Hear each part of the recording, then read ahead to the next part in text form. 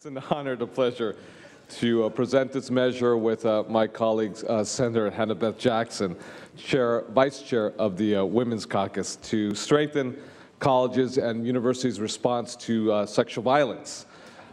Sexual assaults are much too common in our colleges and universities, and as a community, as Californians, as policymakers, but especially as parents, mothers, and fathers, we need to fundamentally change that. 1 out of 5 women is not an acceptable number. That is 20%.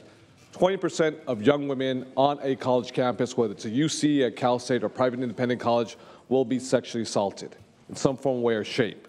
We need to change, we need to have a cultural shift across institutions of higher education to take these crimes very seriously. Recent reports have made it clear that colleges throughout the country struggle to adequately address survivors' needs.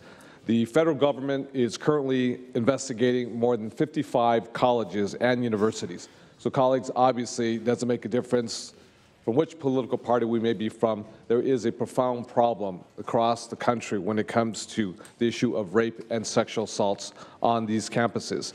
SB 967 will promote preventative programming to educate students about their rights and responsibilities, especially during the new student orientation.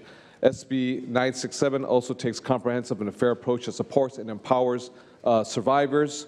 Therefore, Madam President, as well as my esteemed colleagues, I respectfully ask for an aye vote. Debate or discussion, Senator Jackson.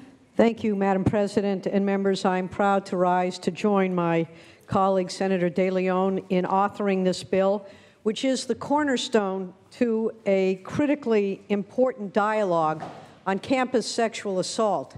The statistics indicate that at least 1 in 5, 20% of students experience sexual assault during their time in college, where we believe our best and our brightest are going to get the education they need to be the leaders of our state and our nation and our future.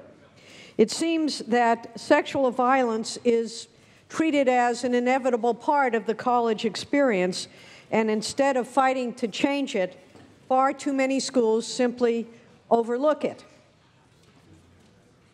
If any of us needs any reminding, this past weekend's events in my community at UCSB are a clear indication that misogyny continues to exist, and misogyny kills.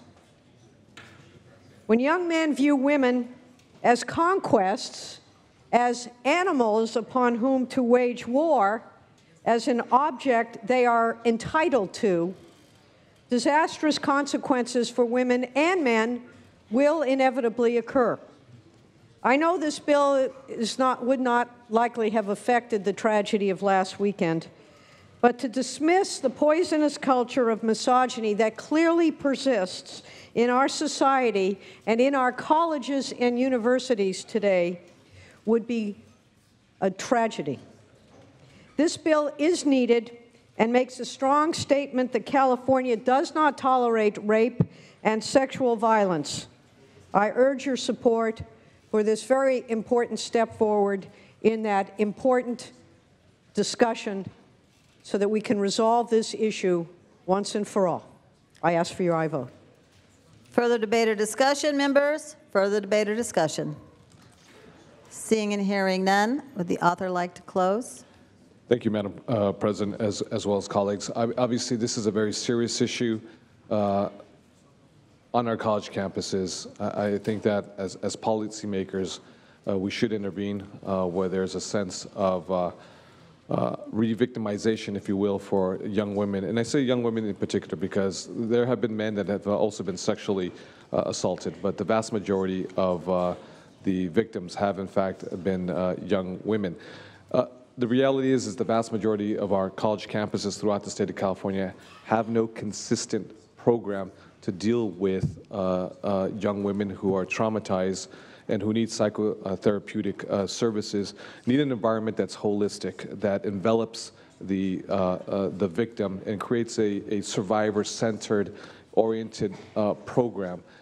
In many instances, we've had the perpetrator in the same class after the alleged rape or violation. So many college campuses, again, have no consistent program. We've had administrators have either underreported or not reported at all the sexual assaults on their specific campuses. This would provide uniformity, again, create programs that are victim or survivor-centered, oriented, so we can do everything possible to make sure that every college student, but especially young women, have opportunity to succeed in a college environment and not have their college career impeded because of a sexual assault or rape of some sort. So with that, Madam President, as well as colleagues, I respectfully ask for an aye vote. Secretary, please call the roll. Anderson? No. Bell? Aye. Berryhill? Block? Aye. Canella? Aye. Corbett? Aye. Correa? De León? Aye. DeSaulnier? Aye. Evans? Aye. Fuller? Gaines? No. Galgiani? Aye. Hancock?